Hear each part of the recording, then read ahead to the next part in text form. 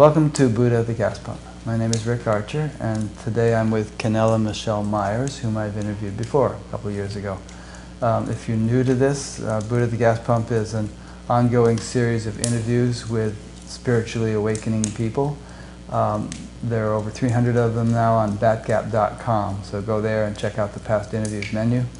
I've been receiving emails and Facebook messages from people in the last week or two of asking what happened, are you okay, where have you been, because we took a little vacation.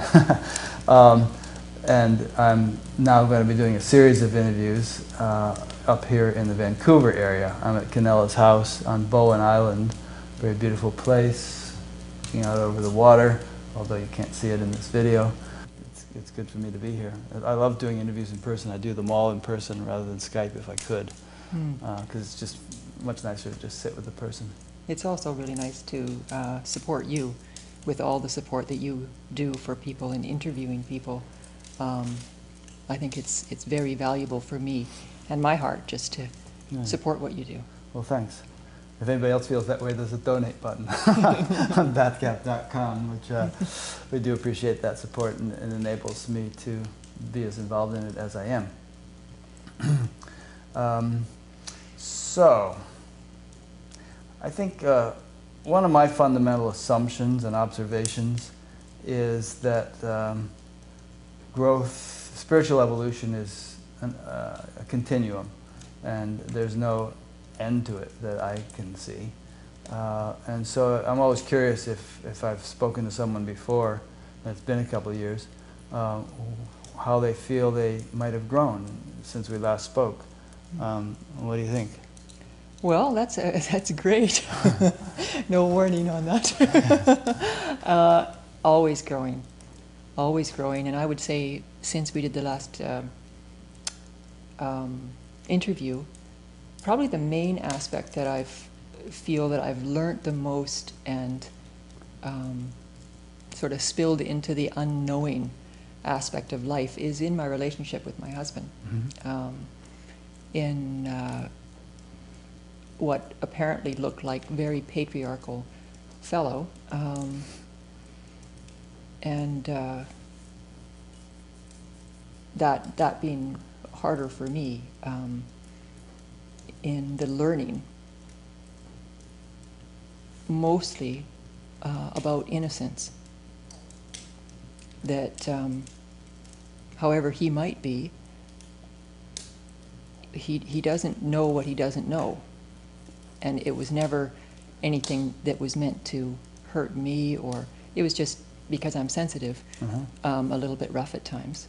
And at first, that was rougher on me. And then it got softer and softer as I saw that it wasn't how, he wasn't meaning to treat me any particular way. It was how he was with himself. And seemingly listening more to the logic of life than to the feminine aspect, which I feel is what the patriarch, it's just out of harmony. It's not a, it's just how most of the world is listening. Yeah, when you say most of the world, I mean the thought that I've been having as you've been saying that is that we could probably say these things about everybody in the world, because none of us know what we don't know.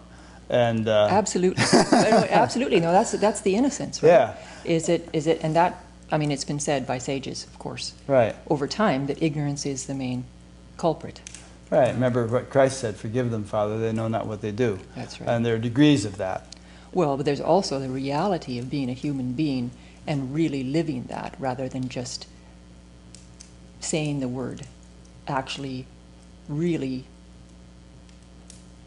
I don't know what's feeling the actual real innocence, so that no matter what the person does, even if it feels like a slam of the door in your face or something like that, that it just isn't that anymore, because you can see that they're not doing that in any intentional way. And now that I'm also aware that that sounds, I think, worse than it actually is. It's just that I'm very sensitive. Yeah. So I mean, in a relationship, it might look like not being heard or not being seen or not being included. And all of these aspects were more about how he wasn't hearing his own feminine, and would go to more the logical route of what he was more used to listening to, which is what the patriarch is. It's not listening to their own nature as much as how we've been trained to listen and respond or react to in the world. And so you're kind of alluding to his blind spots. Well, how about your blind spots? Because I actually asked you about your growth. Right. My growth has been the blind spot that I took it personally, or that he was supposed to be any particular way other than he is. Right.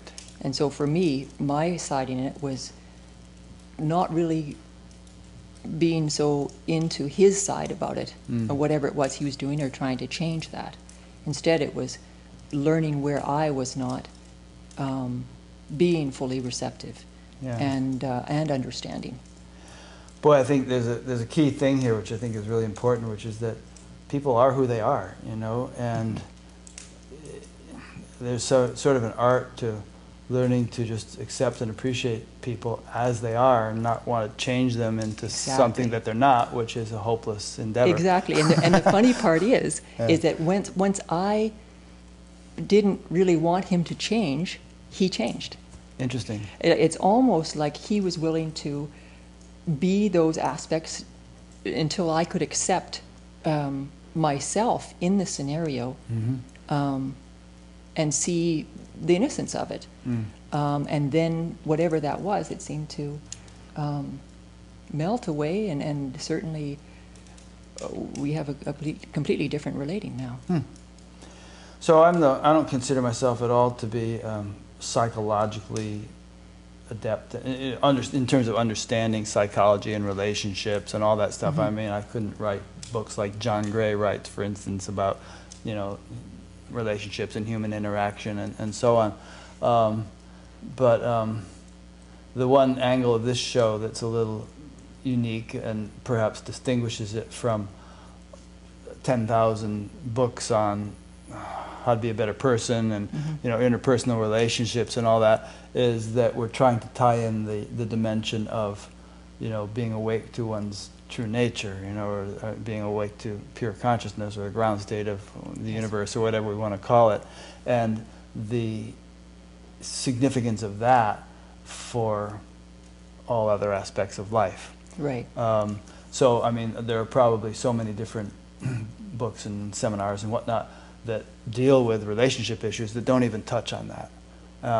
And I would suggest that perhaps there's an advantage to being able to touch on that. Being open to the dimension of the self, or pure consciousness, gives you an advantage in being able to work out issues that everybody has to deal with.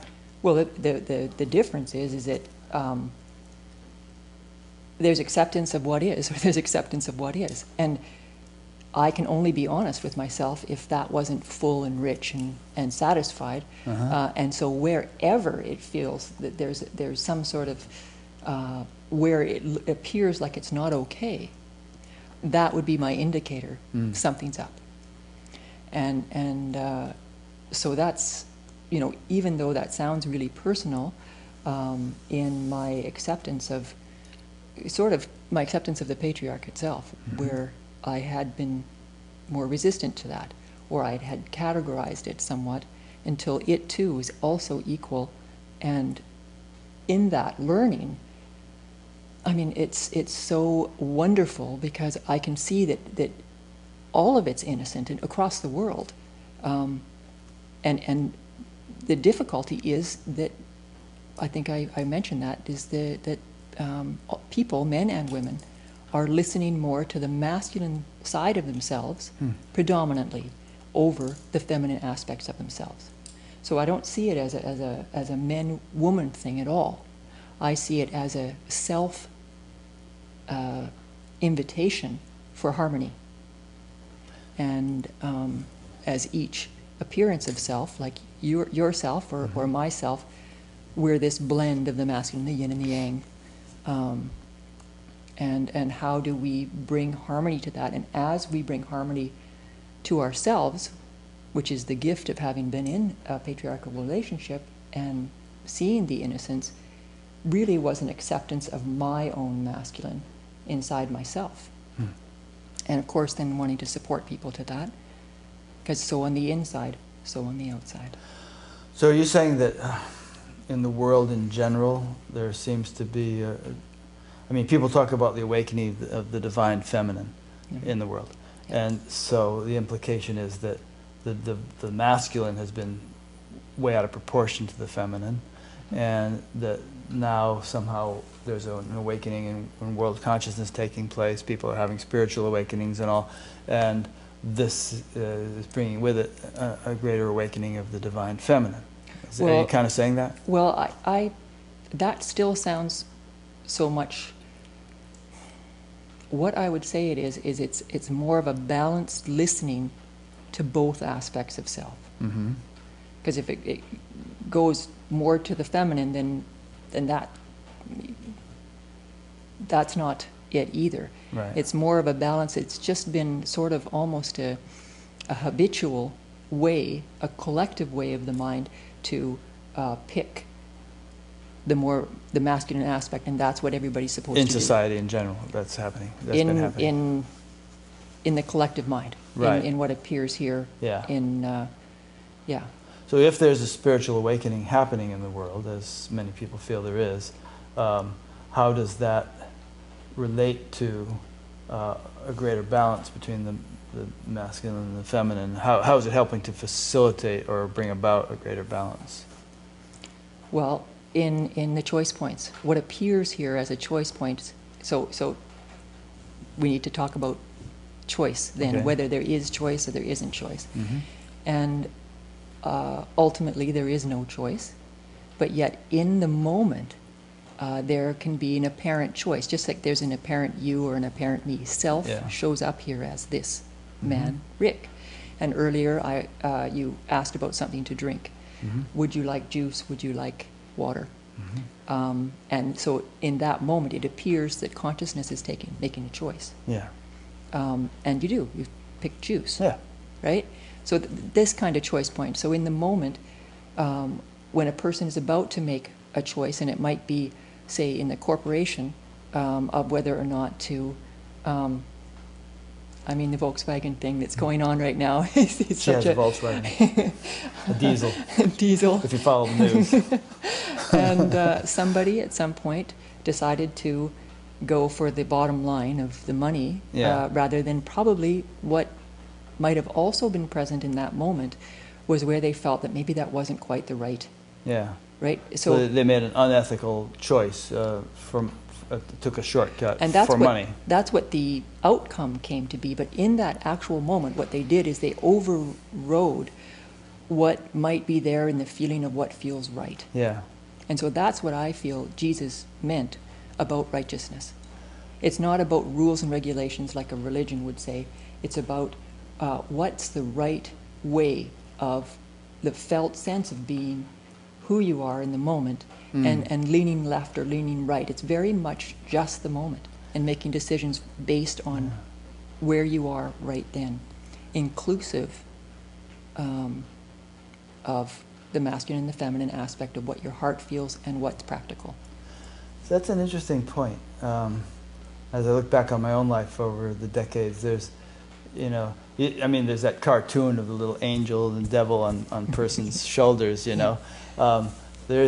There's kind of still a small voice within that to be right, even though everybody around you might be saying, no, that's crazy, that's wrong. And it takes discernment, I think, to recognize that voice, because one can easily mistake something that actually is wrong and interpret it as, this is my intuition, this is what I'm supposed to do. So I guess to extract a question from this, and perhaps this still relates to the feminine thing, because femininity is associated with intuition. The reception of what is. Right? The feminine aspect, it receives the information, and the masculine aspect takes action on that information. Or appears to. I mean, that's the dance. And there's that phrase, woman's intuition. you know. Yes, yes. Popular phrase. So Yeah, if anything, I think that's the divine feminine awakening is basically giving more space to actually hear that voice that does know in the moment, and actually respond to that voice rather than overriding it with, like you say, possibly with the intellect, or oh yeah, or everybody's going to disagree with me, so I better just do what they want me to do. Yeah. Or what you think they want you to do. So what you kind of have said then, so far in this interview, is that over the past couple of years since we spoke, there's been a kind of a maybe you've said this, there's been a greater enlivenment or a greater attunement to that intuitive voice, a trusting of it, a surrender to it, and thereby, or therefore, an acceptance of people as they are. Well, does that relate to what you're saying about your husband? Yes. Yeah. In a way, it's almost because the relating was pretty good prior to this particular relationship. I just hadn't been with somebody who's more patriarchally orientated. So this school of life, this relating, has basically, exposed this aspect of consciousness directly in my own direct experience, as well as over time what's been here. So it's a conglomeration of the revealings and learning in each moment of how it all works, you know? Yeah. So perhaps based on your own experience, can we kind of extract a general prescription that could enable people to be more attuned to that intuitive voice and learn to align their behavior with it more clearly? Well, often it's the part that feels vulnerable. Like you say, you almost like consciousness will bring you up to the edge of the scenario you spoke of earlier, where everybody else seems to be going in another direction, and yet your inner voice says no. And a lot of people will choose, I'll go with them, to follow along, instead of be more closely with this hearing.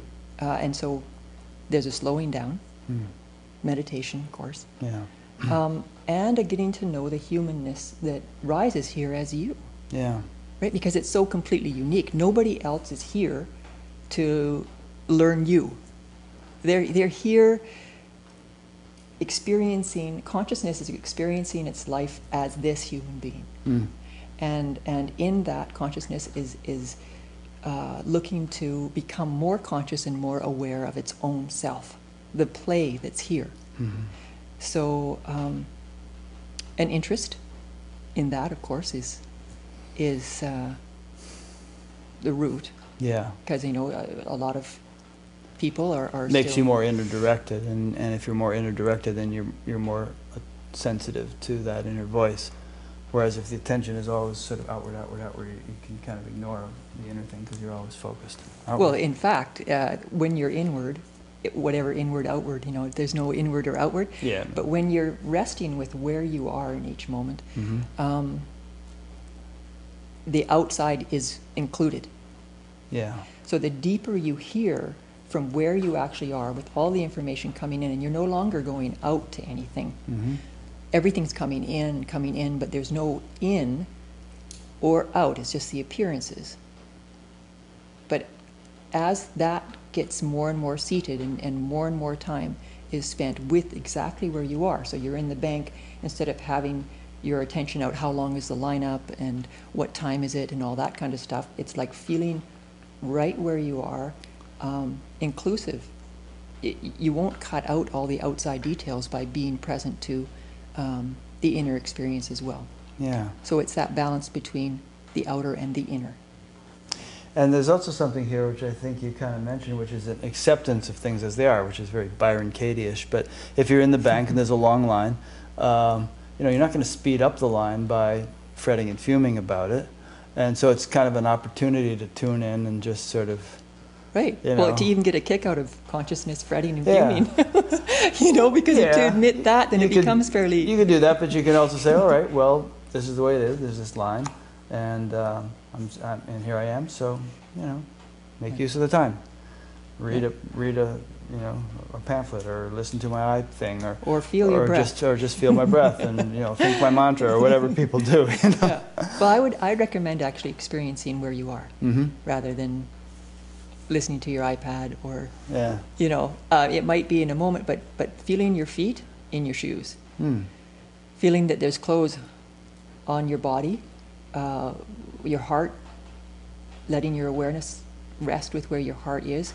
And also the incredible amount of information that's already there, the colors of the skin, you know, how light reflects off of skin, the movements that are around you, the way the sounds echo, whatever's really real in that moment.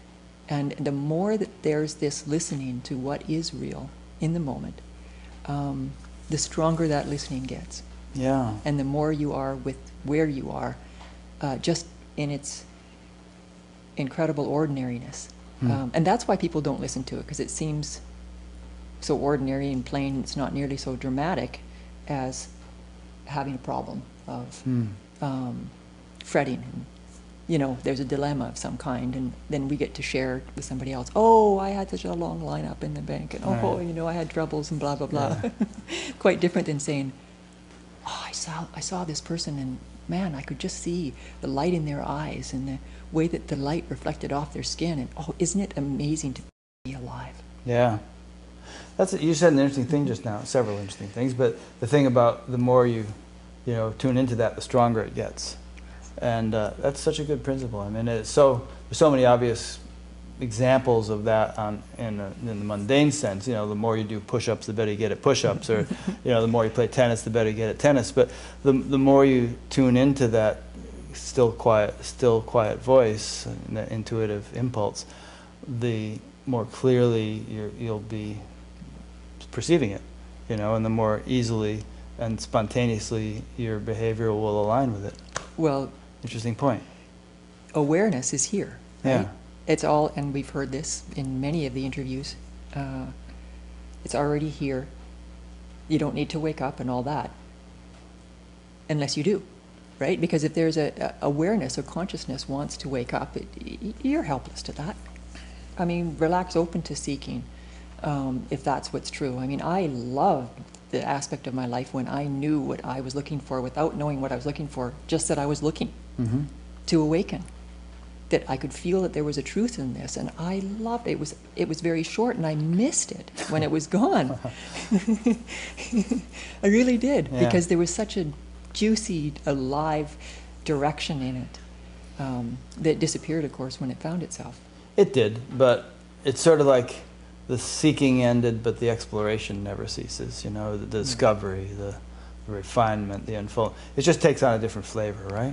Totally, and you know, like a twig in the hurricane happens differently than before, when I was just sort of felt like I was being picked up and brought different places. Yeah. I still feel that a lot, but it's much more peaceful and full and sort of content. Content. It's thicker, if you will, and it feels like it does. It feels like the whole world's moving with me. So the movements are sort of thicker in that way. Yeah. And I guess it's because awareness knows itself more. Yeah.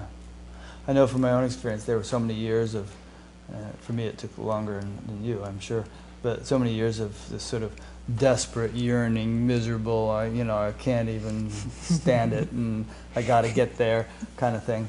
Do you miss it? No. And now it's more like there's this baseline of contentment, and isn't this fun?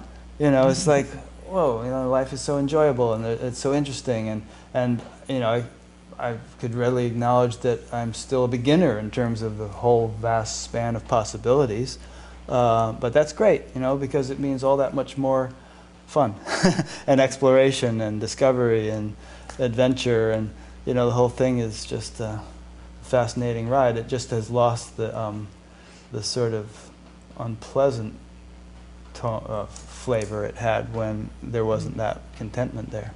Well, wouldn't you say that it's more that you're not resisting the unpleasantness? That too, but there isn't very much unpleasantness. You No. know, I mean, it's like there's a lot of bliss and a lot of fulfillment, and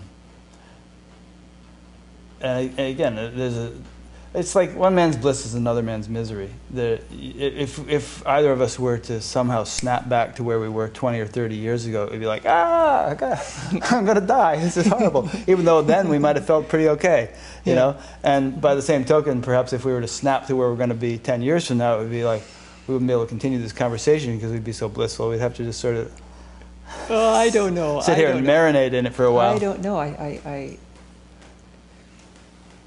It seems like, and I don't know that it will end, it feels like it's pretty much a sure thing that love will continue to embrace itself more deeply and more deeply and more deeply. Ad infinitum. Yeah, and that's the play here. Well, that's kind of what I mean. It's like, but creatures acclimate. You know, every creature acclimates. Truly, I think and I always saw it as a kind of a God's mercy that we acclimate. You know, that because if we didn't, life would be so intolerable. You know, but we acclimate to whatever our situation, but there's always this evolutionary impulse to progress, to evolve. That's right. And as we do so, we acclimate to that, and we acclimate to that, and we acclimate to that, and we just keep going. So I'm speaking very hypothetically about snapping back 30 years or snapping forward 10 years. Yeah. Well, I guess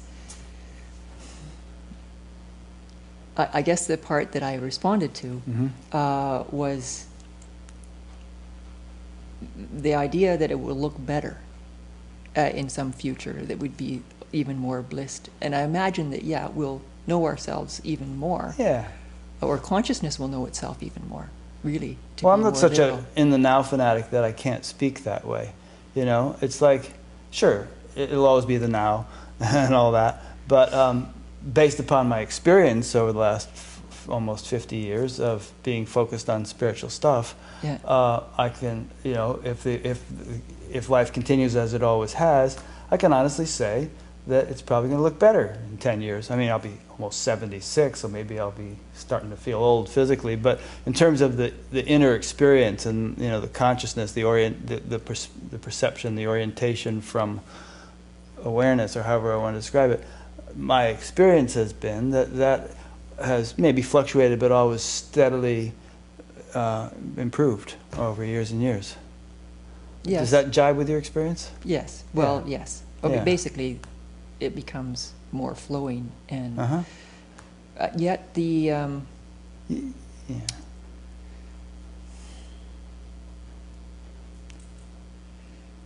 there's a lot more that's seen about what isn't in harmony. And so, as much as there's also the direct expression of love, there's also a scene of the less nice aspects of what's happening. And in you, in the world, in anything, in the world, in the way that things are, you know. Okay. Like, give me an example.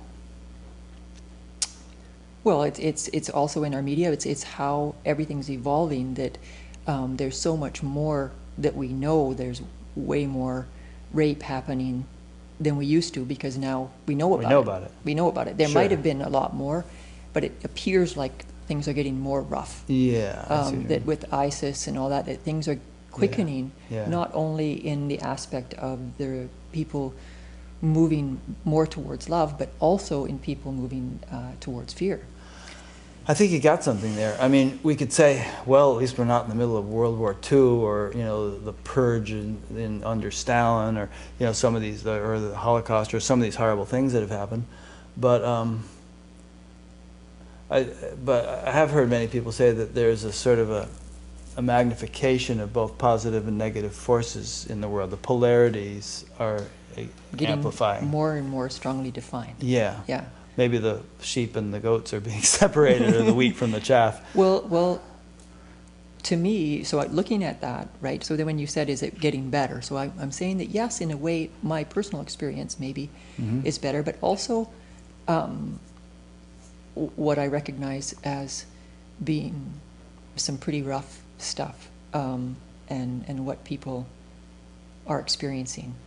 Because people are getting more sensitive with the evolution, they're also experiencing the rough stuff a little more acutely, right?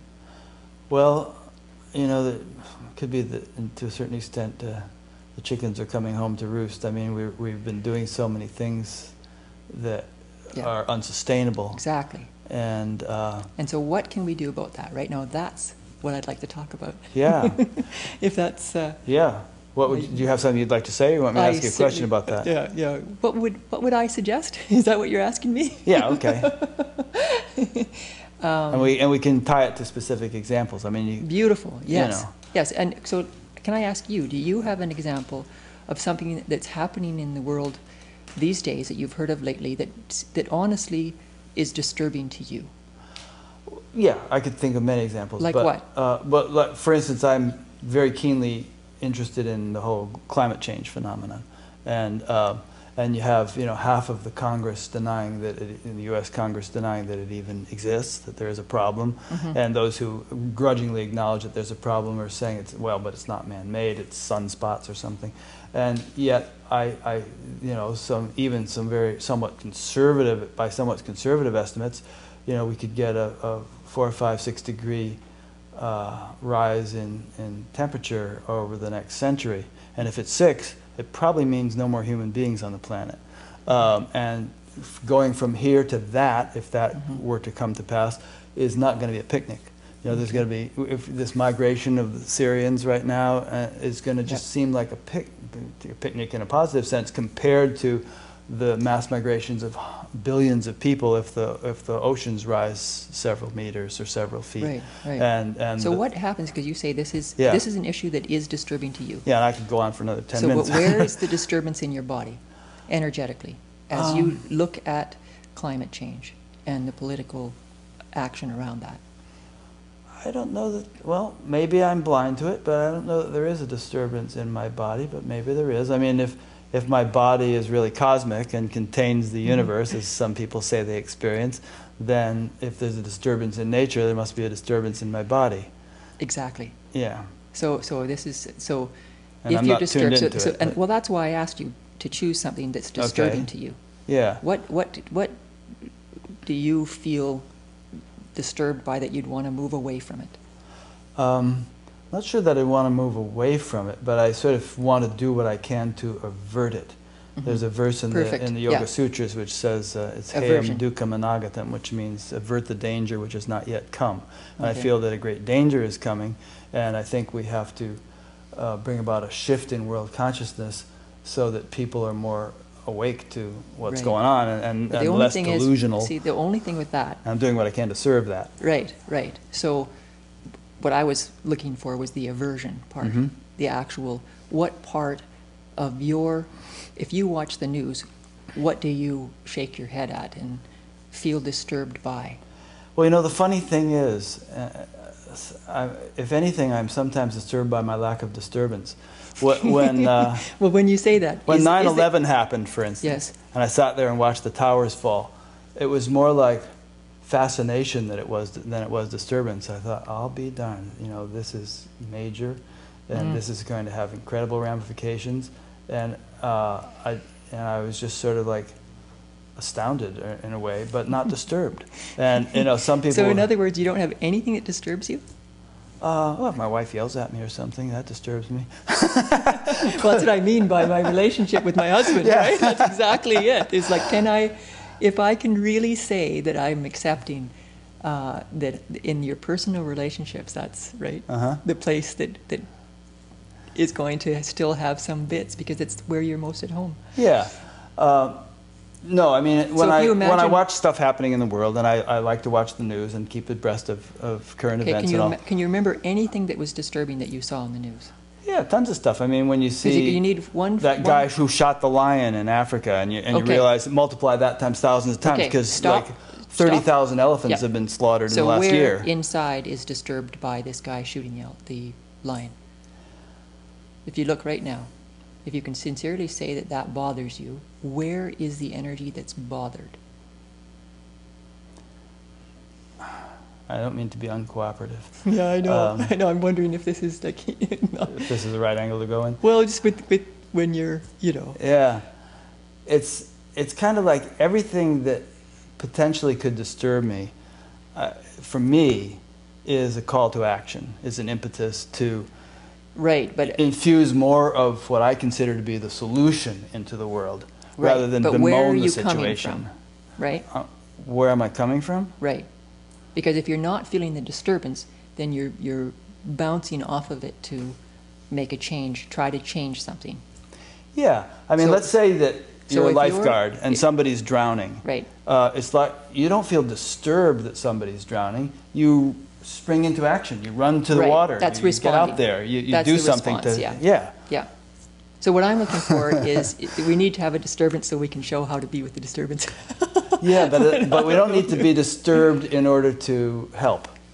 Well, Or in order to the thing is contribute. that most people, what happens is they get disturbed and they react with the same energy that caused the disturbance in the first place. I don't like this, I want to change it. And if they're not sitting with, so this is where I'm saying, this is where we can actually be with the energy that gets disturbed rather than acting on top of that Yeah. as a reaction. So you're talking about responding, which is, I'm not sure, right? Because I'm not you. I can't. That's why I was looking for a disturbance. Yeah, I'll try to find Something one. that. So it's like an example would be. Okay. Wow. There's so many different things, but the whole thing is. Well, something to take something from your own experience then. We were kind of talking about global affairs. I mean, it doesn't have to be global, but. I think we're just going to need to talk about it because the thing is, I know from myself when I get disturbed Yeah. by something, if I see it on TV where something touches me, then I know to open to what I'm feeling rather than get on a Yeah. bandwagon. So can you remember something that you saw on TV that disturbed you? Well, Some incident? Or... I know my wife gets disturbed when Donald Trump comes on. She won't even let me watch him.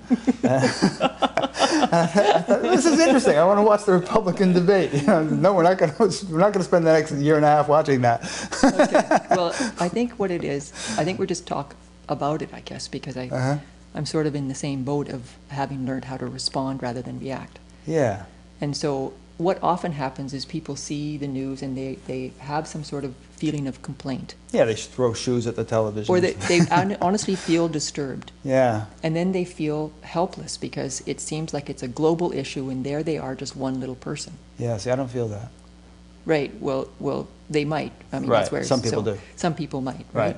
And so a way that a person who gets disturbed or feels that they don't like what's happening in the world is to stop when they're in the midst of experiencing not liking it. That's the disturbance, right? I don't like this. And instead of signing petitions or whatever, I mean, those things can help, but if the energy hasn't been met, it just gets pushed around and put into the next thing and put into the fight against the bad guys, and here's the good guys and here's the bad guys. And that doesn't, actually, that just shuffles the energy around. But people feel better because they feel like they're doing something. Yeah. And so what I'm saying is first, whatever it is that you want to change, instead of attempting to change it, feel the wanting to change it first. Feel where it touches you inside. Feel where it touches something and feel the touch. Breathe, relax, open, and feel that. And then after they've experienced whatever that is in the interior looking aspect of experiencing life, that actually helps dissipate the energy. Or at a minimum will give them some sort of learning about themselves that will be a gift, that will be usually my finding is that love will show up. Even when people are being murdered and horrible things are happening, the personal experience, if it's explored, will reveal love. And when that happens, that's the energy transformed. Yeah. That's a good advice. I mean, when you think about it, there's so many polarizing issues in society, you know, abortion, gun control, race issues, Yep.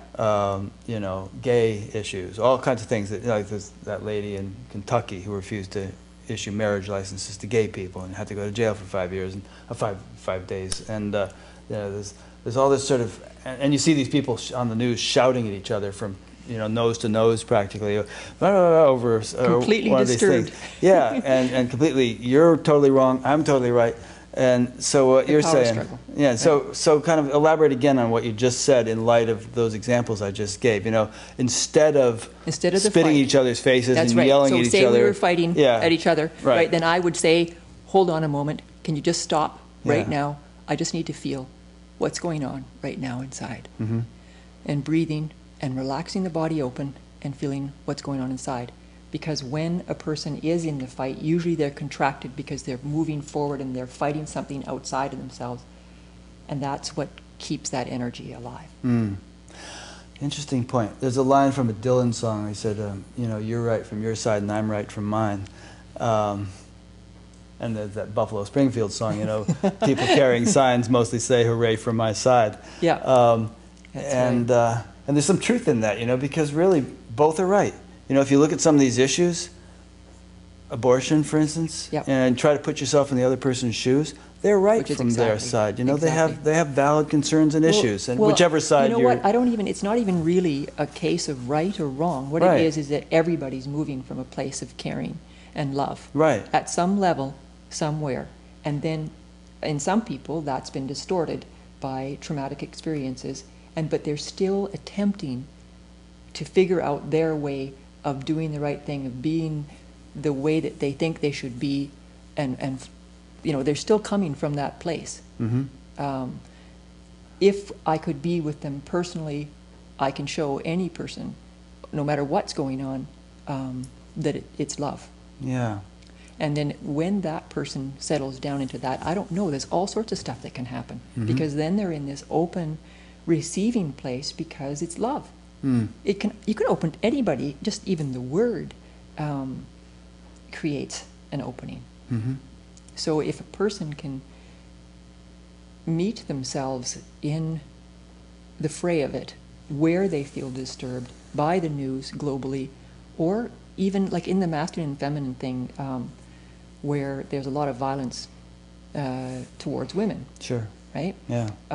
There's a lot of kind of just rape and spousal abuse, or and even that kind of thing. even slimy stuff, just Porn. offhand remarks, Oh. and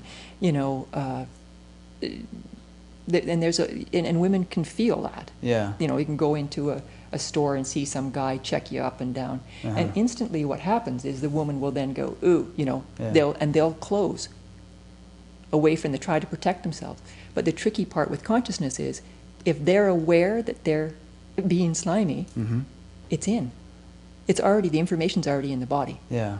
and what appears here as a body, in the Mhm. energetics of being a human being. Yeah. So when that sliminess has happened, to close to it is basically locking the energy in. And then when that energy is locked in, more sliminess, because it magnetizes whatever it is, inside, outside.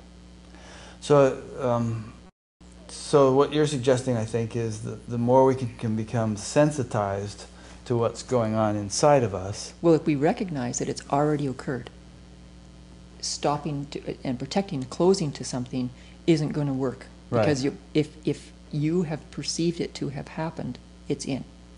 So in that example of a guy being, Right.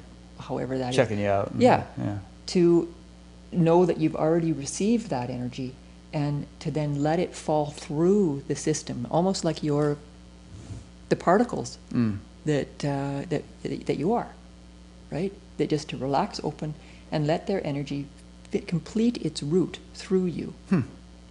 And then it's a funny thing, in the moment, often the sliminess stops completely. Yeah. Because part of that creates that whole man-woman thing like that is because the protection comes up, and then that gives them something to bounce against as well. Yeah.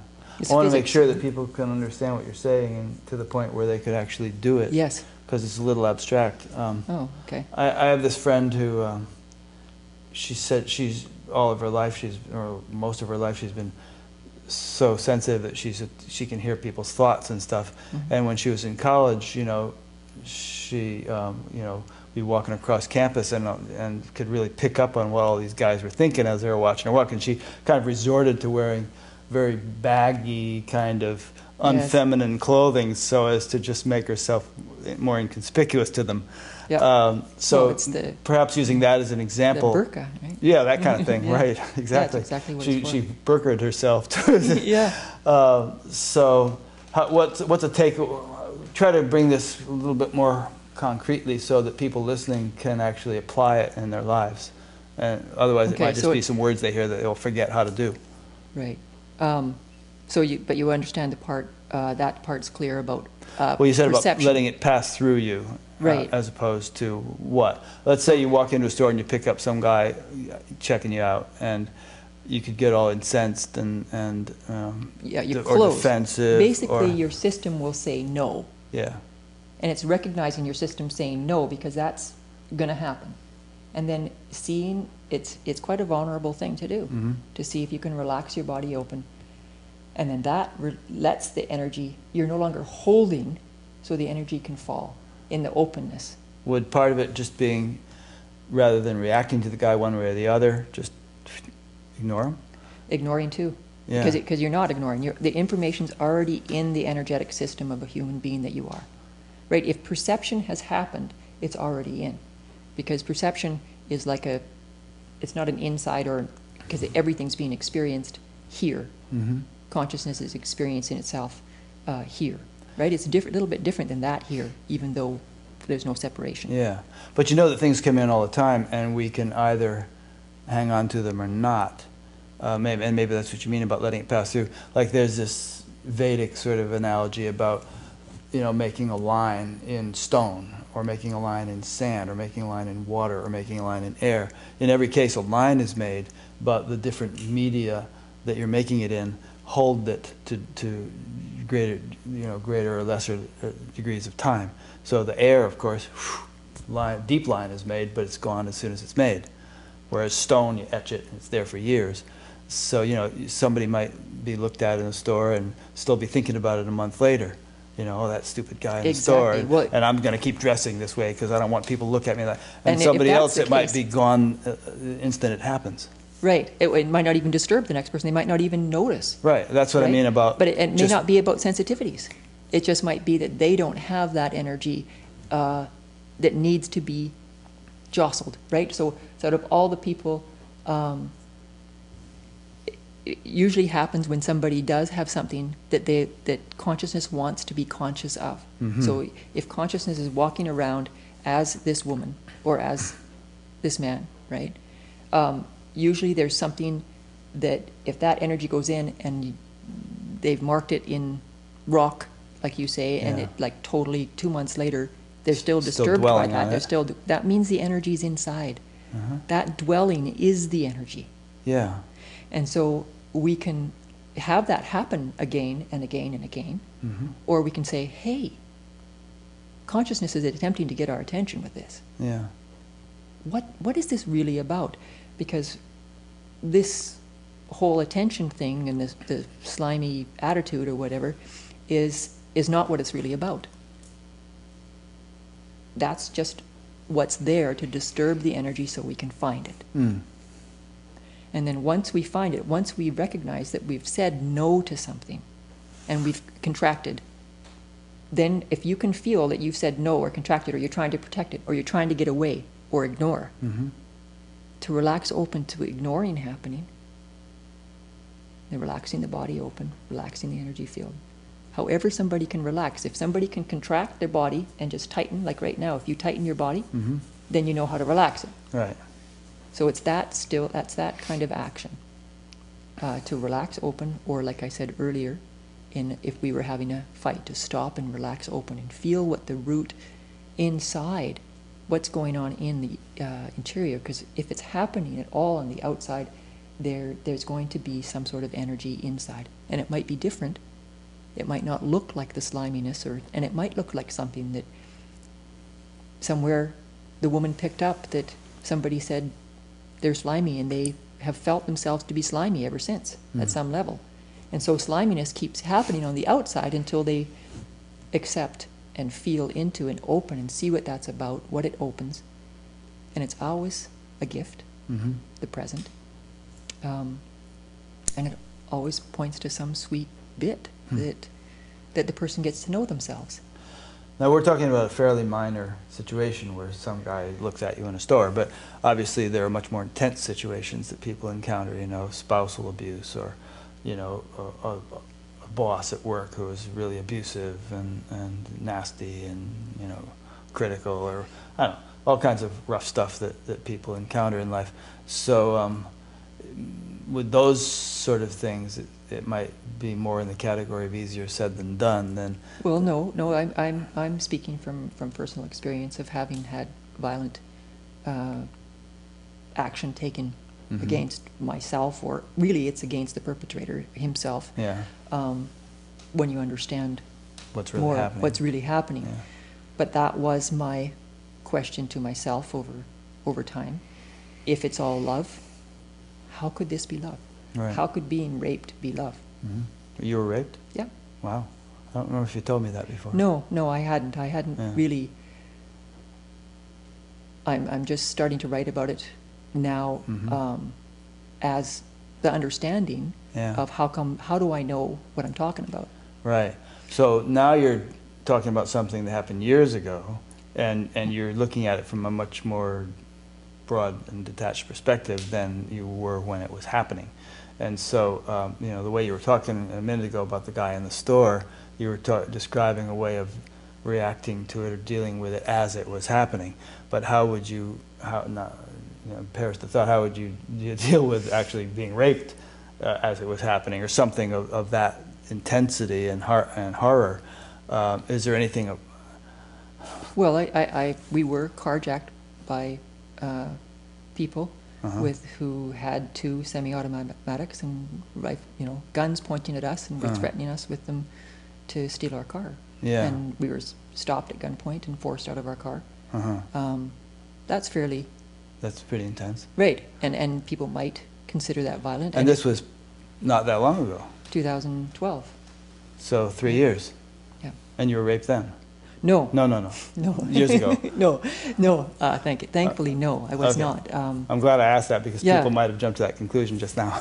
Right. No. When I was raped, I was 7 years old. Oh. And again when I was 18. Uh-huh. And as I know, and you probably know this, people have experienced much worse happenings more ongoingly than that. Yeah. Shelley Ray, whom I interviewed a few months ago, was raped by her father from the age of 9 to 14. Right. And I mean, it's weird that we're dwelling on this stuff, but you know, this. Well, it's not weird, because this is the balance and the harmony that consciousness is attempting to come to. Yeah. How are we going to be with these violent, instead of trying to stop perpetrators from doing such things, the energy needs to be dissipated. And perpetrators need to be stopped, but. Well, perpetrators will stop as the energy's dissipated. Whoa, so I mean, that might sound like you're saying that the rape is the fault of the victim. No, once it's happened. Like if you change your energy, you're not gonna, the perpetrator won't be motivated to. Well, there's that part too. That's the natural happening when the energy comes into harmony within. What I'm saying is, once such things have happened, how do we become harmonious with ourselves? And the side effect of that is the dissipation of a perpetrator. So it's not to say that it didn't happen. But on a bigger picture scale, how come we're finding out more about this now is because we're able to actually be with it more now at a deeper level and find our way with this to bring harmony to it. But it isn't about... Are you using the we in the collective sense now, or how we are finding out more about this? You mean as a society? Yes, as a human species. Have become much more able and aware of what's going on in a much more real sense, and many more people are waking up, and in that awakeness the reality of what's happening here is much more clear. Yeah, you know, it's interesting. Hopefully this will relate directly to what we've been saying, but one thing I've been noticing over the last couple of years as the news unfolds, is that tragic events happen, and they become catalysts for social change. You know, like the guy getting shot in Ferguson, Missouri, and then that brought up the whole Black Lives Matter thing, and some progress is made. Yep. You know, or I don't know. We could probably think of other examples, but well, in the energetics, you see, I see it as energetics. Mm-hmm. So there's bigger energetics and there's smaller ones. With the Ferguson stuff, it's a pressure that's been there for some time, Yeah. and it needed to erupt, Right. just like a volcano. So the same thing happens. And the guy becomes almost like a sacrificial lamb. He gets shot, but then this big social change happens, and then things are never quite the same after they've improved. Right. Or there's Yeah. an invitation that improvement can happen. Right. You know, and if it's taken, if the invitation is taken. Hmm. In all of this stuff, that's why it's happening, is because harmony is wanting to find itself. Yeah.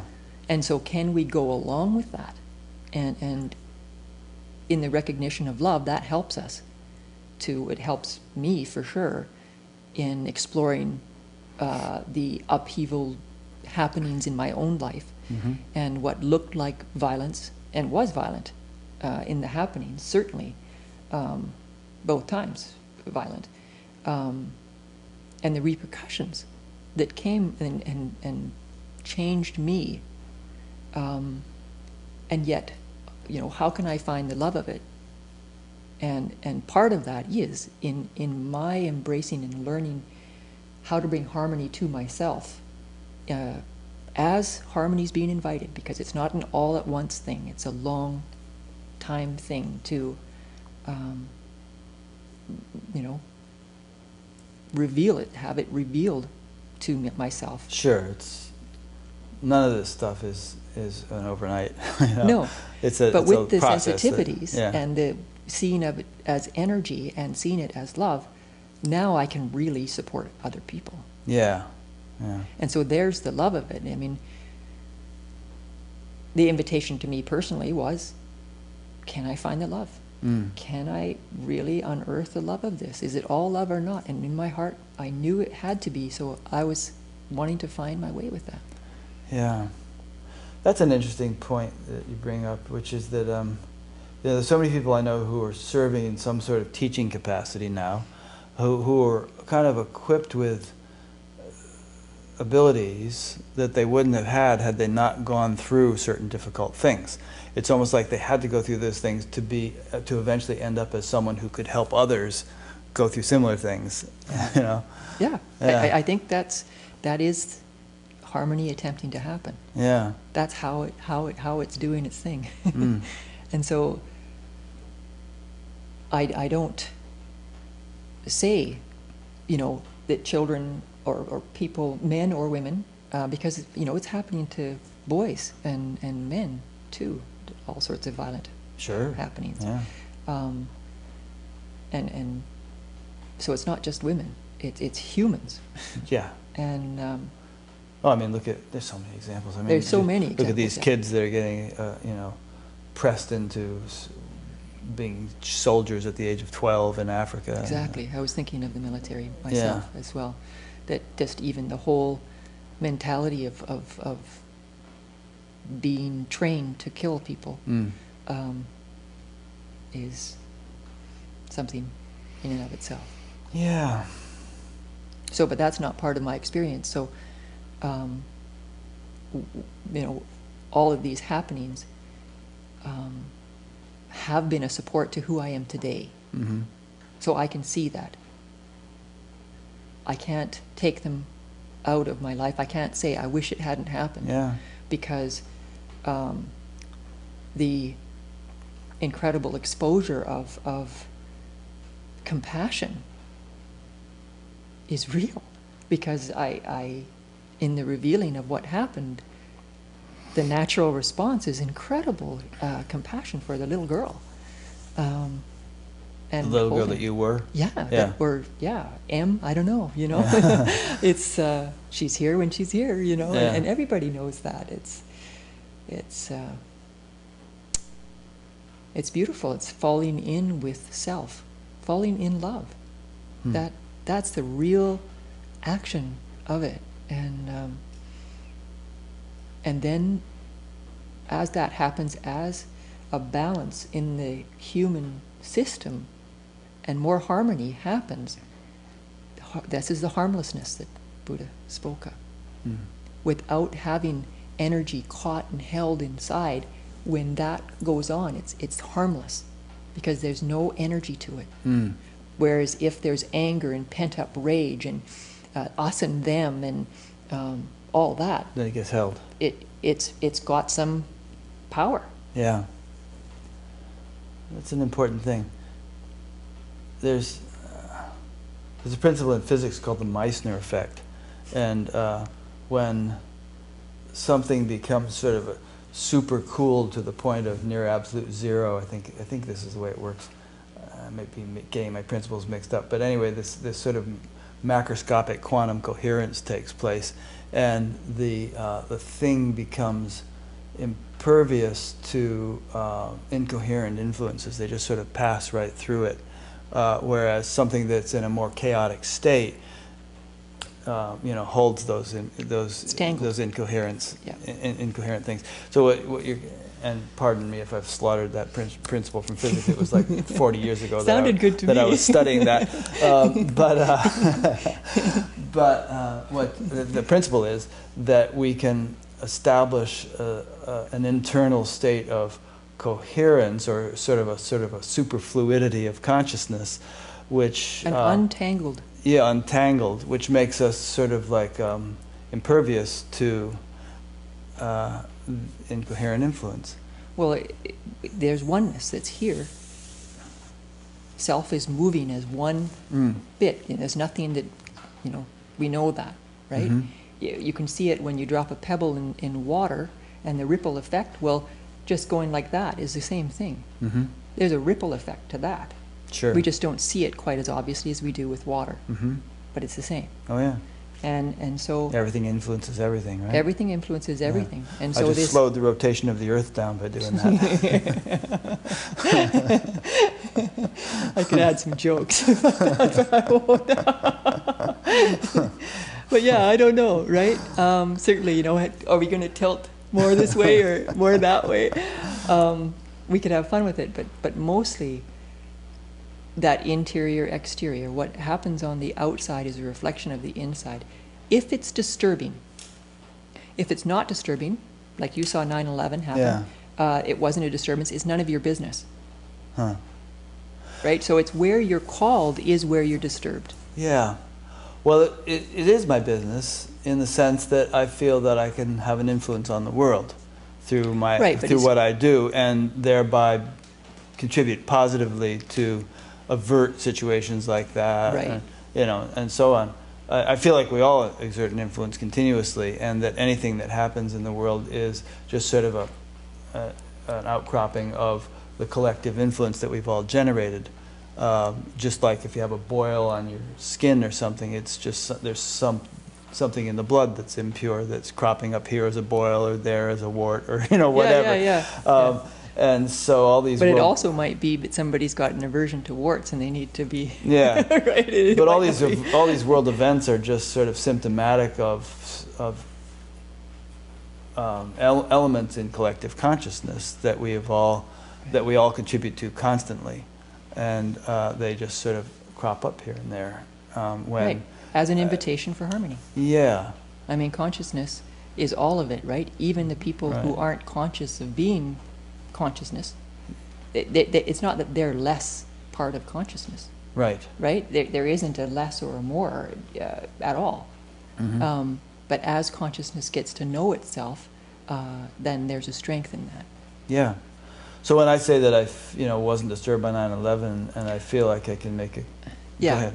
No, I didn't mean that you, just from the way that you saw it and you felt, but you didn't feel, they didn't create havoc, is what I mean. Right. I feel like, okay, well, there's a very significant symptom of some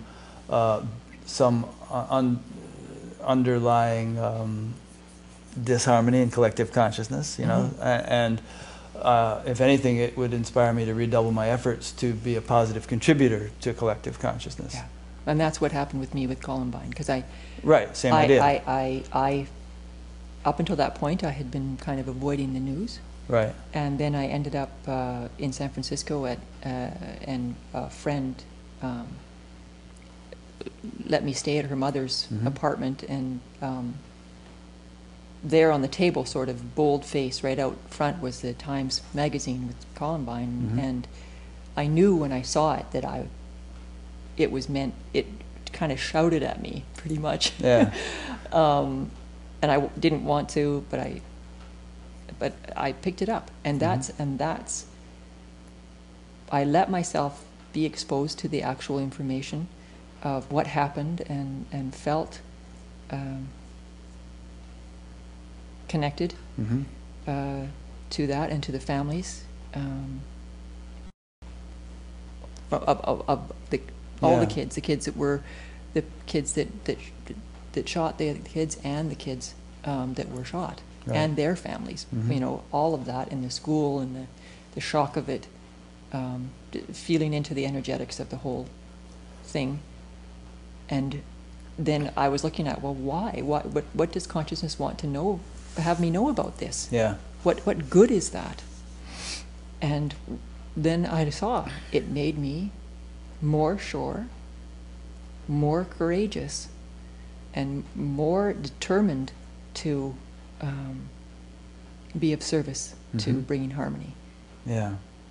To supporting harmony. I mean, bringing harmony within myself, but it made me that much more clear, that much more defined. So we're kind of saying the same thing here. Exactly. You know, that these external events, rather than disturbing us, inspire us to be more... Yeah, when they do. Be more effective, be a greater contributor. Right. The only part that I like to add to that, because it sounds like a rule then, right? That It's okay, just well, I'm not natural inclination. Right. It's got to be a truthful non-disturbance, and it's not to say that you're not supposed to be disturbed either. Right. If you're disturbed, you're disturbed. If you're disturbed, it's just consciousness being disturbed. Yeah. And we get to open to it, or you can close it. I mean, the habit, or even I don't even know if it's an addiction or a habit, because most people are saying no to what's going on. That's saying no to what is, in a way, but even the no is beautiful, because it marks that something has happened. Yeah. Because then if we've said no, that's where we can feel no happening, so that we can open to it, and in our own time, as we're comfortable with ourselves, to have a space to feel into, okay, what just really happened there. Yeah. Now, I wouldn't judge anybody who is disturbed by things like that. I'm not saying that, you know, the way just I so react people don't take it as a rule. Yeah. I remember, I remember hearing about Rosie O'Donnell's reaction to Columbine. She sat in the bathtub and cried all night, you know, and I thought that was very touching. You know, it's not the way I would react, and sometimes I wish I could react more like that to things. You know, sometimes it would feel good to just cry, but it's, you know, the way I'm wired, it just doesn't work that way. But as far as you know, as far as I know, so far, right? I could end up becoming a total blubbering fool any day now. And I have friends actually who've done that. They've undergone some big shift in consciousness, and they can't go to movies anymore because they make a scene in the theater, you know, crying. And right, right. Well, because the tears want to be, right, that's sadness or grief finding its own way to harmony. Yeah. It can only be held for so long. And, you know, how many people have been told, you know, don't cry. Sure. Right? As soon as a little kid's crying, everybody will run to the kid saying, oh, don't cry, don't cry, don't cry. Yeah, I'll give you a candy. And it's like, yeah, have some of this. And they try to stop. Or stop crying, I'll give you something to cry about. Both, right? Exactly. And so that's commonplace. And it's an undoing of that. And going, okay, sadness is here. Yes to this sadness. Yes. Oh, let it take me. Yeah. Let it take me all the way. As far as it can take me. Yeah. So what do we got here? We got a few little notes of things we were going to talk about. What haven't we talked about here? Well, we talked about global issues. Yeah. Responsibility. People want to help. They feel helpless, disempowered. Yeah, responsibility is also, we sort of touched on it in the examples. But instead of, like, it's a big thing that people take on responsibilities of their kids and their job, and they feel overloaded with responsibilities. All these so much pressure that they think they're responsible for. when really they are just a movement of energy. Mm-hmm. And they're responsible for the system that they are to feed and clothe that. And it's only in the moment. There's no longevity to the moment, right? It's in this moment, okay, I need to have shelter. Mm-hmm. So I need to pay for that shelter. So the responsibility would be to look around to see, okay, well, how can that need be met? You know, look for possibilities and what wants to happen in the moment, and to provide for yourself, right? The tricky part is that people then hold on to responsibilities, responsible for their partner, responsible for their children, and in a way you are, but not as a controlling of their happiness. That people feel like, you know, and it's genuine. People want their kids to be happy, but it's not up to them to make their kids happy. Their kids, they can support their kids to find happiness. Yeah. So it's like just looking at the word responsibility and looking at, okay, what is there in this moment to respond to? And that's an easier way to be with responsibility. In each moment, how will I respond right now? And how will I respond right now? It's an in the moment happening rather than anything that goes beyond the moment. Yeah. Is that? Yeah, I think I know what you mean. And it kind of reminds me of the alcoholics' oath or whatever it is, where they say, you know, the ability to change things I can change, you know, accept the things I can't change, and the wisdom to know the difference. Right. You know, there's certain things for which we have, over which we have jurisdiction or appear to have, and you know, there are many other things over which we don't, and many people muddle up the lines between those and get themselves all stressed out trying to control and things that should really be allowed to run their own course. Is that what you're saying? Well, to be able to respond is being responsible. To respond to the moment rather than taking something on as a job, like, and making it a something that I'm responsible for. Yeah. Mm-hmm. I think another nice thing about that word responsibility is that it implies that our ability to respond can be augmented and enhanced and improved. Absolutely. You know, so it's... well, it's that, the global issues, right? Yeah. To be responsible would be to see how you respond in the moment to whatever it is that's happening. Able to respond. Response able. Yeah. And regarding global issues, there's there's a sort of a certain pace of life and of change that seems to be accelerating more and more, and you know, so we have to be sort of fit to deal with the increasing intensity and pace that the world seems to be undergoing. I mean, if you have a donkey and it can barely carry a load, you have two options: strengthen the donkey or lighten the load. And we may not have the option of slowing down the world, and you know, there's just so much going on. But if we but if the responsibility, if we can, what often people do is they think about where the donkey's going and where they have to get to, instead of taking care of the donkey. Right. And so that's it. Just taking care of where you are is the responsibility, and you only have this moment. There is no other moment than this one. So it's quite vital in the mix of what appears as life. That's you're saying a lot of good things. I see very often people fretting and fuming about stuff that they're not accomplishing anything by doing that because it's not now. You know, what if this happens? What if that happens? Oh, she said that, and he said that, and yada, yada, yada, yada. And it's like they're not having any influence on any of that stuff. It's completely outside the realm of their control or influence. Well, the only thing that's happening energetically is that they're staying at a surface level because possibly it's just uncomfortable to be where they are. Yeah. So it's to go, oh, especially complaint. I'm complaining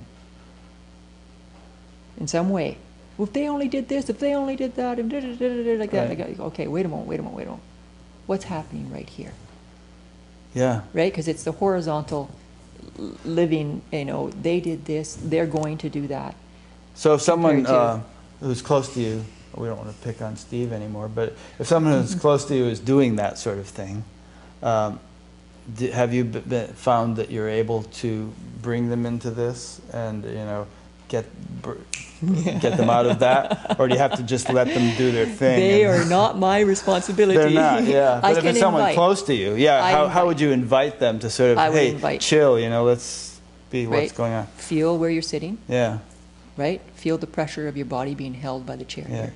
If they want to hear that. Otherwise, they might just If get they're mad not at you for available trying and to do that. they need to be in the swing of the Let them blow drama, off steam, yeah. then that's the way it is. I give it a go and Yeah. invite, but sometimes it's not heard as supportive. One good Because, thing is you if just set somebody's irritated the too. example, if you're not doing it yourself and they... The thing is, I don't even need to say anything a Right. lot of times because I can see what's going on and it doesn't bother me. Yeah. And it's getting so light in people around me that it's not really bothering them either.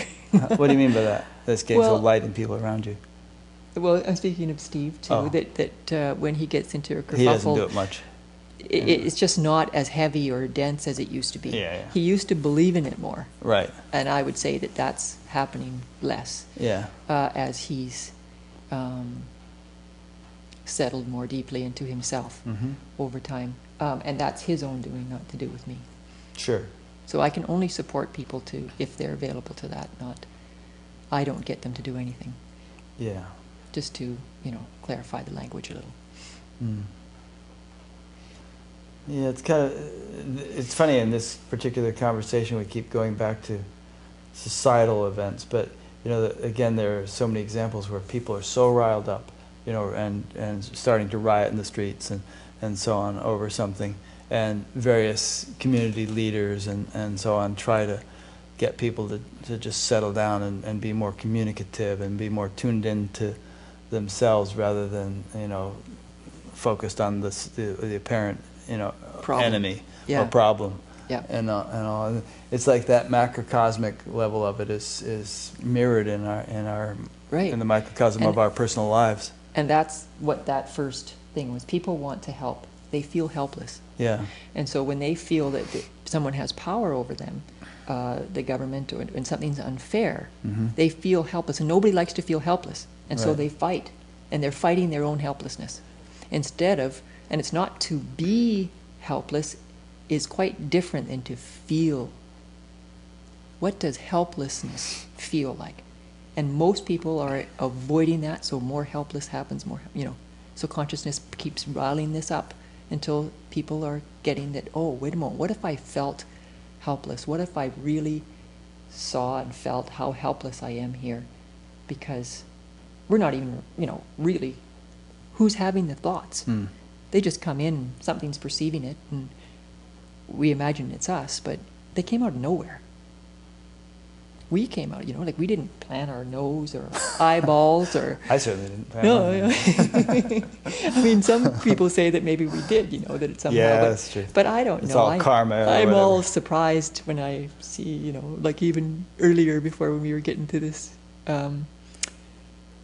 interview, Uh-huh. there's definitely been a noticing as I've been a woman in this lifetime. Mhm. No, what is that about? I don't know, but there's nothing sure about anything. Mhm. But there's a marked difference I've seen in what it appears that a man and his appearance and a woman and how she's supposed to be with her appearance. Oh, I see. And As we were sitting down here on the couch and you were worrying about which side you want to show to not the camera, worrying that kind about of it. thing. Not worrying, I but was including aware that, of it. that it's okay Yeah. for me to flirt around with this. It's okay, like to wear a Sure. glittery thing. Why not? And well, why not, right? Because it's Yeah. just what's been given to me. Yeah. And so I've learned to kind of have fun with that. Yeah. And be with myself as a woman. And in a way, partly because I don't know how many, it seems like sometimes that I've been more often a man than a woman. In past lives? In past lives. Could be. But, you know, I don't hold on to anything. It's just information comes if it's supportive and it looks like past life information, sure. Well, according to Buddhist traditions, you know, we've been, I think it was the Buddha who said that we've had so many lives that if you took all the bones from all those bodies, they would be higher than the Himalayas, you know, piled them up. So we've done everything, you know, we've been murdered, we've been murderers, we've been, you know, raped, we've been rapists, we've been this, that, and on opposite sides of just about every experience you can imagine. Yeah. And so that's where, like, I don't really look at that much. I just look at, okay, if the whole thing is love playing itself out, if consciousness is getting to know itself in this action or getting to love itself, whatever doesn't look like that, doesn't look like love directly or feel like love, it's an invitation. And then that exploration in curiosity, not in, okay, prove it to me how this is love. Although people have come to satsang and said, oh, what do you mean? You can't say, you know, tell me how this is love. And pointing out some horrible thing or something and saying, tell me how that is love. Every time I've been able to, the person... Tell me how Auschwitz was love, that kind of objection, you mean? Well, I can support them, yeah. Whatever feels wrong to that particular person, I've been able to support them to see the love of it. Yeah.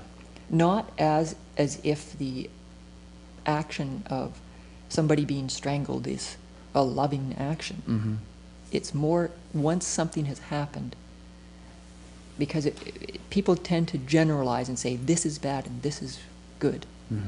And what I like to say is it disturbing, is it not disturbing? If it's not disturbing, it's nothing to do with you. If it is, here's consciousness looking for harmony.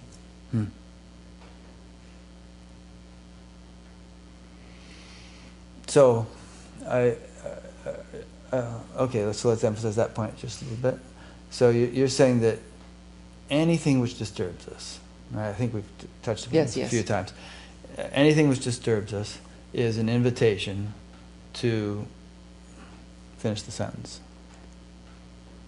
To find the love of it. To find the love of it. Yes. And inwardly, right? Because what it'll be, I mean, we've heard that the ocean, the depth of the ocean and the waves on the ocean, that analogy. But whatever is the disturbing, it's actually like a storm on the surface of the water. But the deep sow is there. Right. But usually people are more entertained by the waves going on and the fray of it, and because they feel like they exist when that happens. Yeah. Right? There's something having a hard time, and so that really accentuates existence itself. Interesting point. Yeah, I've often felt that there's the ego wants to sort of maintain its integrity, its identity. It's as if it was here. Yeah, and controversy helps it do that. I mean, I've started a number of internet chat groups over the years, and one in particular which has, you know, I don't know, hundreds of thousands of messages on it, posted to it, and so many of those messages are just people sniping at each other, you know, just battling. And I look at that and I think, you know, they're just aggrandizing their egos. They're just trying to sort of fortify, you know, their egos, and that's why people do like that. And if they could just relax and appreciate the other person, you know, the ego kind of loses its fortification, its rigidity, its shell-like nature, and dissolves into sort of a greater oneness. Is this? Are we going off on a tangent here? Or is that kind of the point you were just making? Well, partly I've been responding to the word ego, is as you talk, because I don't actually like to use that word, because there really isn't one. Right? There's a play of energy in the moment. Right. And in that, I mean, yes, there's... But there appears to be one when you fortify it through creating strife. An existence of I. Yeah, so I would agree with you. I would call it an I'm not saying it existence has any ultimate reality to it, Right. but the sort of the... It's just that the ego, I don't like to fortify the existence of something called an ego by saying it's real. Right. So I like to dissipate that and say in some moments there's a fortification as if there's an I by creating a disturbance of the experience so it can feel like it's alive. Yeah. Compared to feeling nothing, which is the scary part of waking up. Right? Uh-huh. No, I think that concurs with what I just said about the chat group. It does. It does. It does in its like, own way. It's just the only yeah, only they're just part sort of hyping up a false thing. Yeah. You know, trying to whip it into existence and keep it in existence. And using words and thoughts to fortify it. To fortify it. Yeah. And whereas there's a kind of a scariness to allowing it to just sort of dissipate or dissolve and back to its source, in which they're more it is found comfortable never with the to, hardness. Yeah. With the freight, Right. you know, the fight of that there's something that they're comfortable with. It's like people who eat meat. Mm-hmm. They're more comfortable with how long it takes for meat to digest through the system than and when they let go of that, they miss that because that's what they've learned to be in their comfort zone. Mm. That's a whole nother topic. It is a whole other topic, but there it was, a great example. Yeah. From my own experience of having eaten meat mm-hmm. and then not eating meat. Yeah. That there's a definite difference in digestion. Sure. I felt quite different, and it was new and unknown and different than how I used to feel. Yeah, and there are whole books written about how human beings aren't designed to eat meat and so on and so forth. And I have friends who say they, feel much better when they started eating meat again, that they need it, and that, as Northern Europeans were genetically, constructed over many generations to have a certain diet, and we can't change abruptly and so on and so forth. But that's a whole another ball of wax that we could argue about forever, and I don't actually have a position on it because I don't know. No, I only know for my own self that there was a difference, and often people have said that when they eat vegetarian meals, that's what they miss. Right. They don't feel full for as long. Sure. And it's just, that's a good thing. They're like, yeah, right. Really, that's a good thing, and there's been quite a bit of information on that. But anyway, I felt so much better and so much more light and flowing and able and more energy, stronger, everything, that there was no question. There's a saying in the yogic literature that you should always feel a little bit hungry after every meal. You should never eat to satiation. In Christianity too, in the it? Catholic, it was it's a sin to eat if you're not hungry. Yeah, and also to totally satiate yourself 100% or 150% or something like that. Yeah. That there are very good physiological reasons for not doing that, and spiritual reasons in terms of if you're really keen on spiritual evolution. Yeah. No, definitely. People have asked sometimes about whether to serve cookies and tea and stuff at satsang. They're hosting satsang with Canela, and tea. I do have a little thing for chocolate. Oh yeah. So I mean, people have come to know that, but it's not the best. It's not the best thing for meditation. It's different, shall we say? Yeah. But it is nice to, especially if people are more used to eating a lot and chatting with the eating, and there's a whole sort of mechanism to that we can. With just tea, it doesn't happen quite so strongly. I've seen people, though, spiritual people, pamper themselves to the point of neurosis, where they just become so fussy about what they put in their bodies that they can't put anything in them anymore. So you have to find a happy medium with all these issues. Yeah, and that's too for myself to.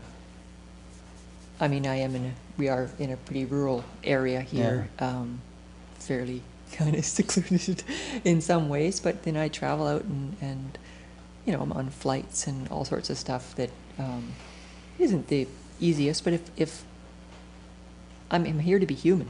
Right. And, I'm not here to be just a light body. Right. Breatharian or something. Yeah. Although I did do the no eating process. Fasting? The no eating process. What is that? That's no eating. or drinking. That's the or breatharian. Drinking, I still drank some fluids, yeah. But How long I didn't did you do that for?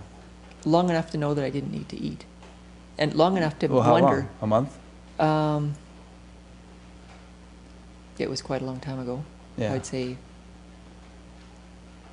maybe 7 weeks. It was all tied up with all sorts of other stuff. Uh-huh. So you're kind But of... enough that I knew that I didn't need to eat. I was checking it out for myself. How much weight did you lose? A lot. Yeah. Yeah. And Light. how much would you have lost if you'd But done it for a year instead I of lost 7 some weight, weeks? but yet I didn't look. I think my body quite liked it. My whole body got a little softer, Yeah. and yeah. But I was wondering whether or not, well, is this what I'm here for then, to be a breatharian or to be a? I didn't call it a breatharian because that term came after. I didn't Yeah. know that there was such a group. But thankfully, I returned and was with my children, and with them, I would just eat by feel, but I wasn't eating very much. But then I started eating with them because they still wanted to eat and weren't going through whatever. I support them to source Yeah. what's right for them from themselves, right? Not what I'm doing. Yeah, I went through a whole phase of experimentation along those lines too, fruit diets and fasting and all that stuff. And Great learning. yeah, it was an interesting phase. I wouldn't want to live my life that way in general. Thankfully, right? Too much fixation I was thankful. on that I was kind of thankful that I wasn't one of those. Yeah. That wasn't going to be whatever it was my play here on earth is Yeah. about. Ultimately, I don't the think it's a path food's to tasty. liberation. Well, for some it might be. Might be. But it can also also become an obsession and a distraction and another rule, cul-de-sac. another position. Right. Yes, yes. Yeah. Okay. So I wanted to speak a little bit about the Science and Non-Duality conference, right? In relation to my own. It's not my own, so erase that. But when this whole consciousness realized its own self here with myself, the first thing that occurred to me was, why doesn't everybody get together? Have a conference.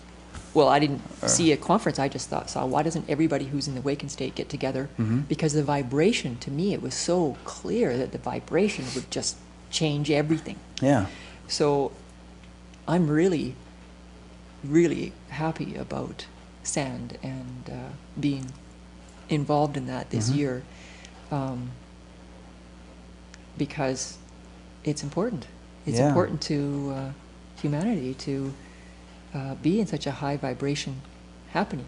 It is.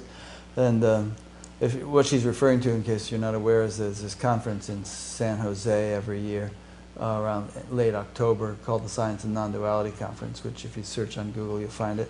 And I've been going for years, and it's getting better and better. This year I think that there's over 1,000 people that have signed up for it so far, and dozens and dozens of very interesting speakers, and it's just, for me anyway, it's just great fun. Yeah, and Rick is speaking there, and I'm speaking there too. We're both speaking. And I'm going to do a whole, if you look on Batgap on the upcoming interviews page, you'll see a whole bunch of interviews and forum moderations and stuff that I'll be doing at the conference. So, be putting that up on Batgap, but if anybody can make it to the conference, I always like to encourage them. And the conference organizers like me to encourage them. Well, yes, and but it's also an invitation to be in such a high vibration. It's lovely to be in such a gathering. The vicinity to actually be there in person, it's quite strong. And then there's also the option to, it's going to be online. Some of the things are, some of the main things will be streamed online. Some of the mainstream things will be streamed. Yeah. I thought quite a bit of it. I mean, because I'm not a big speaker, but are you going to be streamed? The information that got sent out seemed to say that I could let people know that on 2:30 when I'm speaking on the Friday. I'm not totally sure. That it could be streamed and to invite people. I know in the past, you see, like our presentations are going to be happening simultaneously with 2 or 3 or 4 other things in other rooms. Yeah, right. I wasn't entirely clear that they're going to be streaming all these things, but we'll see. Yeah, I don't know. Yeah, in any case, you can tape it. You can bring your own video camera if you want. I think they'll, and then we'll see. We'll talk about that. Right. But I think that there is option for people who can't make it is the point. To watch some of the To stuff watch online. some of the stuff online True. for a small donation, I think is. Yeah, it's very reasonable. Yeah. Anyway, so there's that. Ways to include yourself in that vibration, and even to tune in where you are, because you know, Yeah. if neither of those are available, you're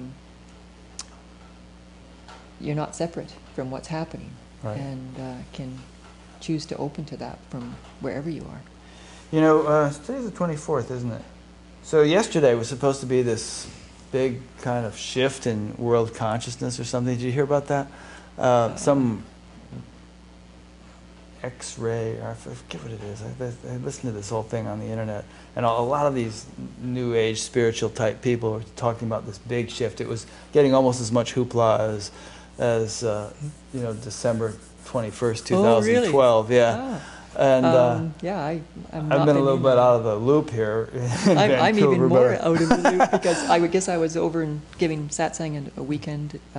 Yeah. Last weekend, I've heard more about the. So as far as we know, like 25% of the people on the planet haven't ascended or anything, and you and I haven't. We're still here. Yeah. So I'm just wondering if you have. But I'm being a little facetious here. But you know, do you have any kind, as a sensitive, intuitive, perceptive person, do you have any sort of insights or feelings about stuff that's happening, you know, in the world of that nature, that, you know, big shifts taking place, how we might expect to see these things unfold or not?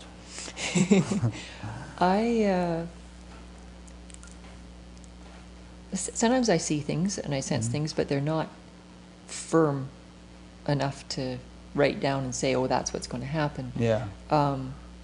That's good, because then you won't be made a fool of when they don't happen. Like, well, a lot of these people predict things on certain dates and then nothing happens. My interest is in the human being. Right. And in the human being, him or herself, as much as they can, and opening to that. And so I guess I just don't really look in those directions. I mean, yes, the psychic abilities have been open for a long time, and I saw that could be a way to escape living life in some regular way. What could be? It can be something that a lot of people get caught up in that. Oh, and predicting future things that are going to save them. And the cosmos are pretty darn entertaining. Yeah. I mean, it's understandable that people would get totally caught up in that, perhaps, but that isn't what... Right. Well, even like, you know, Jesus is coming back and we're all going to be saved, and therefore we don't have to worry about the environment, because we're all going to be out of here anyway, so let's just pump all the oil we can. I mean, that's actually what some people... Right. Well, I think Deepak in the sand... for sure. In one of the videos, he's saying, you know, perhaps this is it. That he says it a different way, but he's talking about the end. That maybe this whole human experience is just going to end. It could. And because we're so out of balance. It could. He's suggesting that it's, you know, unless we do bring in some more harmony, and it seems to want to, from my perspective, it seems to want to be everywhere. Everywhere I look, I see harmony attempting to find itself.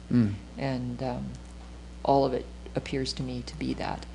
And so I like to point to it. But so that doesn't go anywhere else, though, from here. Yeah. So that as far as future predictions... it's speculative. Well, and of course, if it's occurring to me, this whole balancing of the masculine and feminine as a potentiality, that both aspects of self might be more heard in some sort of balance, it's occurring everywhere. Yeah. So I imagine that, and we see that quite a bit. Not a lot yet, but quite a bit more than it's ever been before. Yep, things are definitely happening. I mean, there's a quickening going on, and I think it's a little bit of a gamble to predict specific flashy things on specific dates and all that they never seem to pan out. But the fact that such things don't pan out shouldn't discourage people from thinking that actually things are changing, you know, in an inspiring way. Right. Well, if that instills some sort of willingness to participate in their lives. Yeah. For sure, right? Because really the participation of being with themselves more and more deeply is... Mm-hmm. Well, if you don't have that perspective, then it can, you know, and you just look at the world in terms of what the news reports, it can be rather depressing. No, totally. Yeah. Yeah. No, it's like, you know, we're going to hell in a handbasket, but... Well, there's a lot more people committing suicide because it doesn't look like there's a very rosy... Yeah. You know, if they're or unhappy... refusing to have children, or, you know, just sort of having a bleak view of the future. Yeah. But if you kind of can see that there's something subtler going on that's not getting reported on the news, and it's just as real, if not more so, and you know, that's the real news, and it can be very inspiring, give you a whole different perspective on the world. Mm-hmm. Well, certainly. I mean, for myself, looking at it energetically from the felt sense, and everybody feels energy. Mm-hmm. Everybody feels heat from the sun. That's just energy. They feel cold from ice.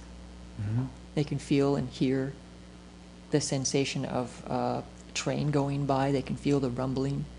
I'm not talking about anything more than that. Right. And that's energy. The energetics of what is here. That's what's calling for harmony right where they are. So that's probably why I don't look so much into what's going to happen next, because I'm much more interested in supporting people to take care of this, and that'll be right taken here. care of. Exactly. Right. Exactly. Yeah. And yeah, be with this and tend to it. Yes. This that's here. So you wrote a book. I did. Congratulations. Yeah. Thank you. Thank you. Yeah. Right here, right now. Meditations, Satsang Invitations for Expanding Awareness, Volume 1. How many volumes are there going to be? I don't know. At least 2. Good. You know, I don't know. But it's a book about supporting people to be more of the human aspect that they are, and to use whatever's happening as a way to come into the moment. I mean, as you've read it because you've written a blurb for it. What would you say about it, just offhand? Well, here's what I said in my blurb. I said, Canela's invitations encapsulate deep spiritual insight and wisdom gleaned from her own life experience in a way that enables the reader to actually shift their perspective and begin living a more fulfilled life right here, right now, which is the title of the book. So that was my reaction to it as I read it. Yeah. And so it's available on Amazon just this week. It's like totally freshly here. I'll link to it from your page on Batgap also. Link to the Amazon page where you can get it. Okay, thank you. I'll give you that. It's not. It's expanding in its availability. It's in the UK, but it's not in Canada yet. But it ought to be there within the next couple of weeks. Also, I've recorded a toning CD just this past week, and it will likely be available on my website. Somebody was just telling me about toning. Apparently there's a lot of people doing it in Fairfield where I live, and I hadn't really known about it. And since you mentioned it, you might as well tell us a little bit for a moment what it is. Well, it started occurring naturally in Reiki sessions, Yeah. when I was giving Reiki sessions to people. You would emit a tone? I'd be Your there voice? and following whatever was wanting to happen, and then in my body I would feel like some sort of sound wanted to come out. And so then I would let the person know, this is strange, but it seems like there's a sound that wants to come out. Yeah. And so then these sounds started coming out, different ones, and sometimes I would go on a place on the person's body and then tone into their body. And so when I started offering satsang, it occurred to me, would this be supportive to a group? Because Paul O had done it at the end of his groups. And then I always had found that for myself, when he did that toning, that I wished I could just sit still in the group rather than that it was the end and everybody was getting up and shifting around and whatnot. So that's why I started offering it in satsang, and people have given the feedback that it's very supportive to bring them into experiencing themselves rather than listening. I mean, listening to the mind isn't a bad thing. It's just when it's predominant. Yeah. So you created a CD of this toning? Yes. Yeah. Yeah. You might want to put a sample of it on your website that people could download to hear what it's like, Yeah. as a kind of a taste of what the CD would be like. Well, there is in the satsang recordings that are on YouTube. I see. There's Some of some, that. yeah, like in the, Okay. a particularly good one is the London satsang recording, the part 1. Okay. The first part is more speaking, and then there's some toning in that. And you have a link to that on your website? Yes. Good. Okay. So I know that you spend part of your year in Mexico in the winter, right? Yes. Despite the automatic weapons and the carjackings and whatnot, you still go back there. Yeah, yeah. That was in a different area Different than what place I in live. Mexico, It's yeah. known as a bit rougher, and maybe, Yeah. you know, who knows it. And it was actually a very good experience to go through, to witness how, How you would react to that? well, not only myself, but also how other people live. You know, that these police officers are dealing with stuff like that. You know, it's one thing to know it from the television. I mean, it's fairly obvious, but it's another thing to be brought into their world. Yeah. Where, you know, they're in total police gear with carrying these semi-automatic rifles with bulletproof vests on, and I'm sitting there, Yeah. right? To live as with that kind of threat Yeah. in those areas, especially being a police officer. Well, that's not going to inspire me to go to Mexico, but you go to a different place in Mexico. Yes, yes. No, where we are, it's not like that. And that was also a number of years ago when there was more. Yeah. Well, there's a lot of different stuff still happening that is looking for harmony in Mexico. Right. But But you're our thinking area, of it's offering very- a retreat down there? When you... Yes, yes. I'd Yeah. love to offer like a week retreat. Mhm. In supporting people, I did come around to calling myself a teacher after all. Mhm. And what I teach people is how to listen to themselves Mm. more deeply and more precisely, Yeah. using their own words in what they are saying about what they're experiencing Mhm. to access themselves inside. Yeah. And I believe you also go over to Czechoslovakia, or the Czech Republic. The Czech Republic, I go to Prague and London, Uh-huh. and Like every year or something. yeah, I'm going to be in Milton, Washington, Uh-huh. a week and a half from now. Okay. That's close to Tacoma or Seattle. Yeah. And people may be watching this 2 years from now, and so all these True, events true, will have true. transpired. But Right. basically, you give retreats in various places, and would probably be open to giving them in other places, so people could contact you if they wanted to attend one or organize one or whatever by going to your website and clicking on the contact button, Absolutely. right? That'd be wonderful. Yeah. I do go where I'm invited. Yeah. So, And I would also recommend with Canela or anybody I interview, if you feel a resonance with her or with anybody I interview, and you want to sort of stay in touch with them, sign up for their email newsletter On thing. the- on- Most people have that, where you can Yeah. sign up to be notified of this and that. Because Canela, otherwise, yep. months will go by and you'll forget, and you might miss out on something that would actually be good for you. I send out actually what's in this book. These are satsang invitations. It's a collection of them. You send them out as I like, send out new ones. installments, like. I send out new ones, Yeah. just supportive, 1 or 2 page invitations on, like, probably the next one's going to be on responsibility. Mm-hmm. So I'll just write some, ways that people can look at that Right. in support of themselves. And then the newsletter follows that satsang invitation. Good. So people Good. can find out what I'm up to or what's been happening. Anything else on here? Just that there's going to be a interview of Rick Archer Oh yeah. by Non-Duality Vancouver. To watch for that in the coming next while. You're going to be... Yeah, it's funny. I don't have a lot of time to grant interviews because I'm doing interviews and then doing my day job and a lot of other things. But I'm having traveled up here, and both up and back, I have 3 different flights and a bunch of airport layovers. So I have my iPad with me, and this fellow who runs, Kevin Diakow is his name?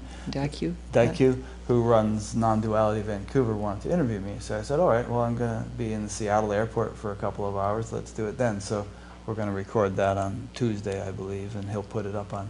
If you search Facebook for Non-Duality Vancouver, you'll see it, for what it's worth. Yeah, no, it would be good to hear Yeah. your journey. Yeah, I've done that a few times. I mean, if anyone's interested in that, if you go to Batgap, there's a page that lists everybody who's been interviewed alphabetically, and I'm on there too because several people have interviewed me. Yeah. Alrighty. So, any final thoughts? Have we covered it all? Solved all the problems of the world? Invited a harmony, Yeah. a possibility to be more harmoniously with yourself and therefore the world. So yeah, no, I feel like that might be a nice note. What do you have anything more? Not really, just to emphasize what you just said, which is that, who was it? Somebody or other, I forget, Dalai Lama or somebody or other said, you know, it's easier to wear shoes than to cover the earth with leather. You know, we all want to see the world change and all, but it begins here, you know. And here, and here, right. and here. And yes. so the emphasis should it always begins and be ends. to, right, yes. to really... how is this affecting yourself? Yeah. Because you're the representation of consciousness, right, living its life like this. And what can someone who's full of stuff, you know, Yeah. do for the world? However sincerely intentioned they may be, they're going to have a muddled influence. Right. So which is not to say that, you know, great people who still had issues didn't do great things. Martin Luther King and all kinds of other people have made huge contributions. But, you know, we can't all be a Gandhi or Martin Luther King, but what we can do is, you know, really bring about profound transformation within ourselves. Right. Well, and the influence will be inevitable. Martin Luther King, but you're not called that because they already did that, right? So there's this one, and I mean that's the one other thing I guess is just because it's kind of come up like this is that movie The Matrix, right?